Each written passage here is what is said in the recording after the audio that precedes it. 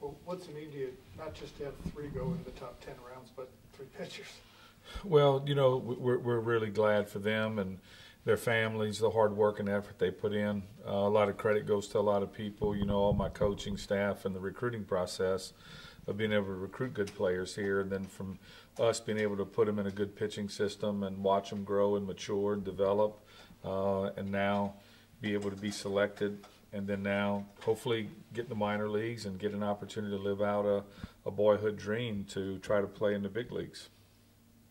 You expected to lose Hogan, I'm sure, but when you lose Nick as well, how does that impact you going forward? Well, we're prepared for that. We always believe that the guys that we ID that can possibly go above the 10th round, it's very hard to keep juniors. It just is. It's not something that shocks us. I think we've kept one junior in my 25 years here, Rick Idell. It's last year I don't think one senior got over $75,000 in the draft. So because of that, it's going to be very hard to keep juniors. So you're prepared for that. Having Gunner stay was a real shock because usually the juniors go. So Gunner's the second guy, I guess, now that we were able to keep. But very rarely do we keep juniors. So we're prepared for them to move on. Expect to have any other guys drafted? I think Colten should go. We're hoping and praying for him. He deserves it. So hopefully we can get him selected. Those are the 4 guys that we thought would get drafted. So he's the last one that we're waiting on to see what will happen. What did it mean to you to see Hogan go as high as he did? It's good. I've never had a first rounder, so you want to try to get them out as high as you can. That's our goal for them financially, and not just financially, but also the investment that the organization makes in them so that they'll keep them around long enough. So we're glad for that. Darren Babineau, I caught Darren in my first year here when I got here, and as a second rounder, and then BT, I think, got him by, 1 slot. But it's good. We want them to go as high as they can because, again, it's somewhat of a better chance for them to get to the big leagues. But we're glad would any of them get drafted because at the end of the day, there's only roughly 1,300 people that get drafted. So you've got to really think about this. We create such a big thing about the money and the hierarchy, but when you really think about it, only 1,300 people are going to get a chance to do something in the whole world. So you have very, very limited group of people that can stand up on a mound and throw a pitch low and away at 92 to 95 miles an hour and then repeat that 100 times in a game. There's not many people who have that opportunity. So I'm glad they got that opportunity. When you talk about Colten Schmidt, the one guy of the 4 that's still sitting there, how much does this season, the season that he had, being the Sun Belt Pitcher of the Year, show his determination, and how much does he deserve that moment once it comes? Well, out of JC, he was like 10-1 and pitched his team to a national championship. But the draft is not real big out of junior colleges. So, his junior year, which was his biggest year, he ended up injured. So, that was a setback for him and barely got to pitch towards the end of the season. I don't think the scouts were able to, appreciate what he can do. They saw him probably in junior college, the ones that did see him, but then they didn't see him his junior year. So I think he'll go, just a matter of where. But I'm glad for him because he had that setback, and then he was able to come back from that setback. From a recruiting perspective, when you market the program, do you tell people about necessarily where someone got drafted in the past, or is it more marketable to say, here's what somebody's doing in the minors, or here's what somebody's doing in the majors? Well, the big thing is in the recruiting process, we tell them all the time, we want you to play through us and not to us. I don't really like signing a kid that gets to college and goes, man, I reached my dream. That scares me. We want them to play through us and not to us. And so we want them to get here. We want them to move on into professional baseball. But the problem with it is we don't want their athletic mission to undermine the athletic mission while they're here. So we have to make sure we balance both of them. All these guys have done a good job. They're going to get the CSP in their contracts, which means the college tuition program, the scholarship plan. So they're guys that are not going to run out on their education. But it is important for us to have these guys go out and ultimately hopefully do good in the minors and then maybe get to the big leagues, because it gives us a chance when we're sitting with a kid, as we are this year and every year in the recruiting process, and being able to show him why you should come to college, because you can double or triple the money that you were offered out of high school if they were a lower round pick. Speaking of the recruiting process, are you worried about any of the kids you signed this fall? Well, the big thing that you have to watch out for when you say worry, there's a couple different kind of worries. There's one of which guy could go the highest, and that's the outfielder from Hattiesburg. Dexter. He's the one that could possibly go the highest. We're in right now, I think, the latter part of the 9th round, so they've got one more round to go, and then we'll see what happens, tomorrow.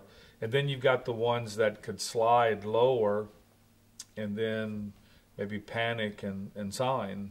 So there's kind of different worries when you deal with them, and it just depends on where they go in the draft, and then how much do they like school. All their backgrounds are different. Some of them, their finances are different. The parents don't have a lot of money.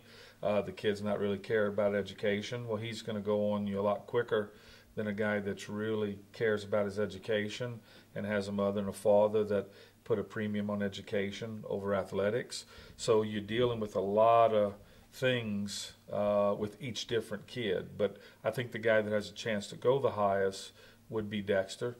But then they could slide if they're speaking about going to college. So it just depends the dialogue that the kid and the family's having with the scout. Did Colten surprise you by everything he was able to accomplish, or did you figure he had that, No, I mean, we felt he was good. When we got him, we were so happy because we didn't know if we could get him out of the junior college. He came from a great junior college, and San Jacinto Junior College plays for national championships a year, and he pitched them to the national championship. He was 10-1, so we were very fortunate to get him here. The ultimate problem is he ran into that injury and that oblique strain and never really was the same. Got to pitch a little bit towards the end of last season, but what I'm glad for him is, we always talk about the work while you wait. We always talk about being able to handle adversity, that you can't pick when adversity shows up, but you can pick how you can respond to it. This guy hangs a breaking ball, gives up a grand slam that, doesn't let us potentially get to a regional last year, and then this year he pitches us in every place possible to get us where we needed to be, and then hopefully he can cap that off with being drafted. I mean, what a great feat. If you'd have talked to him when he hung that breaking ball last year and we were on the way back to that hotel for that long bus ride to get back here, knowing that we just got knocked out of a tournament on a hanging breaking ball, and then now he's maybe going to be drafted, I think that's just a great opportunity for him, and we're real pleased of the hard work and the effort that he did when he came back into his senior year. And kind of piggybacking off of that, Logan Stoelke coming to this year wasn't expected. He was expected to have a big role, but not necessarily closer. For him to work the way that he did and to put himself in the position to get drafted, what does that say about his working while waiting? Well, again, he worked while he waited. He stayed there and worked, and when the door opened for him, he was prepared. We say this all the time. Most people sit down and stop working until the door opens, and the door opens and they're not ready. He stayed working, and he had every reason to sit down. An at-bat here, an at-bat there, pitched a little bit here. His freshman year was a position player, and then just didn't really get going on either side, back and forth, and all of a sudden, we sat with him and talked to him about pitching with Gunner going down and everything else that we really need you to maybe lean more to the pitching side. And then he finally just put the bat down and became a pitcher only. And when he did that, I think his velocity jumped. I think his pitchability jumped because he was spending more time. He was lifting as a pitcher now, not a position player. And then the door opened for him, and he was ready. So he's got a great body. Yeah, the players will tell you this. Coaches will tell you this. He's probably the best athlete on our team. Can dunk a basketball with the best of them. He's full of quick twitch muscle fiber. He's really a good athlete, but it's never really, kind of worked for him in the hitting side, and the pitching side was kind of left a little dormant because he was trying to hit. And that last year, I think, when he dropped the bat down and said, I'm going to pitch, and then stepped in as a closer role to help us with Demo's situation, You know, he was ready, he was prepared, the door opened, and I'm just so glad he's getting rewarded for the working while he waited. In terms of just you talking about doing multiple things, pitching and batting, how hard is that? Like the kid on the Angels is doing that right now. Do you think you're going to see more and more of that? Well, Not really. I think two-way guys are tough because they spend a lot of time down with a sore arm. You know, he's got a very lean body and probably can maybe handle that workload. I think the difference is going to be is over time. What's going to happen over time, because you constantly are training as a hitter, and then you're constantly training as a pitcher, and then you're swinging the bat and you're throwing. So over time, you know, there can be a toll that somebody takes on their body. They really got to be a good athlete. Stoelke was a real good athlete, and this kid is a real good athlete.